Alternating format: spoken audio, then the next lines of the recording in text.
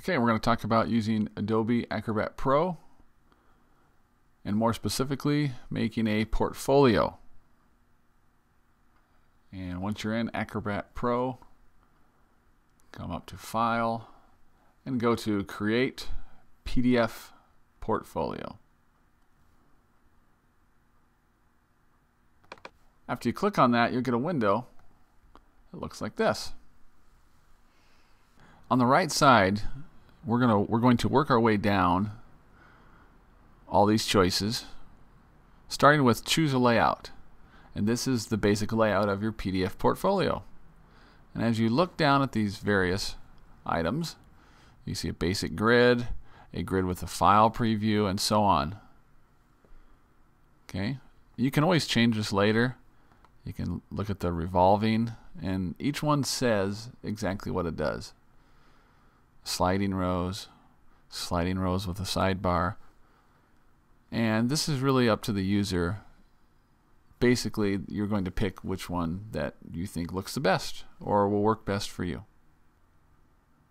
Next, down the line, if we click on Add, Welcome, and Header, as soon as I click on that, notice it goes right to the top. So we're on the Add, Welcome, and Header section.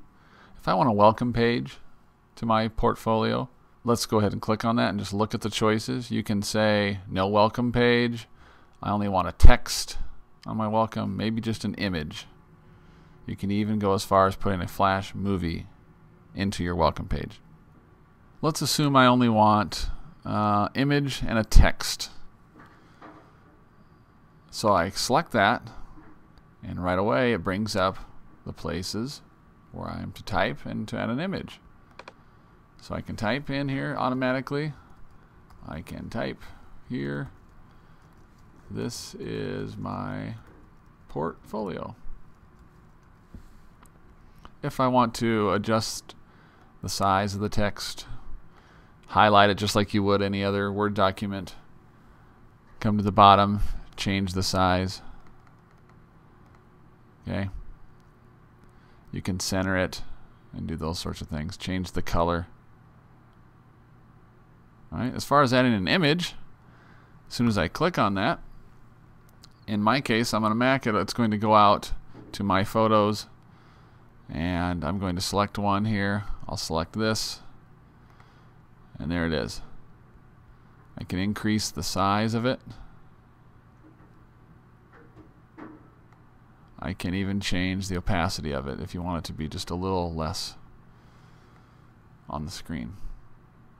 When you're done, simply click Done.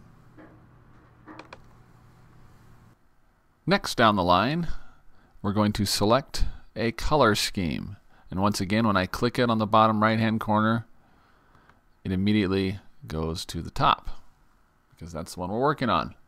And you can definitely just take your time and decide which color scheme that you'd like. And it is something that you can always change later. Okay, so I'll pick this yellow one for now. Next, File Details. Click on that on the bottom, it immediately brings it to the top.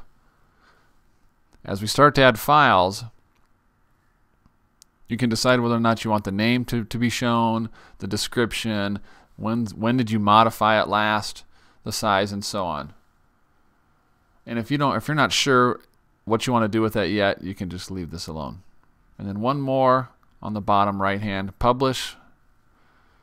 When you are ready, you can save it here, or if you're really ready, you can send your portfolio using your email application, or if you want, you can share it on acrobat.com.